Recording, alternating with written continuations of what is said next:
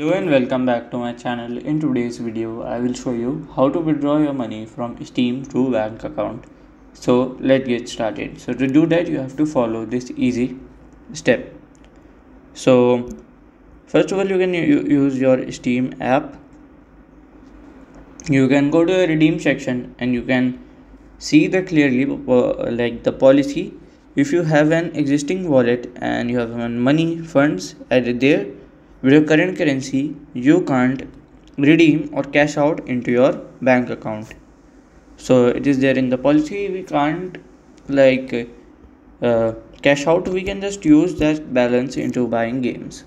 So this is how to withdraw your money from Steam to bank account. And if you have any questions related to this video, you can let me know in my comment section. And if you find this video helpful, make sure you like, subscribe and share the video. Thank you for watching.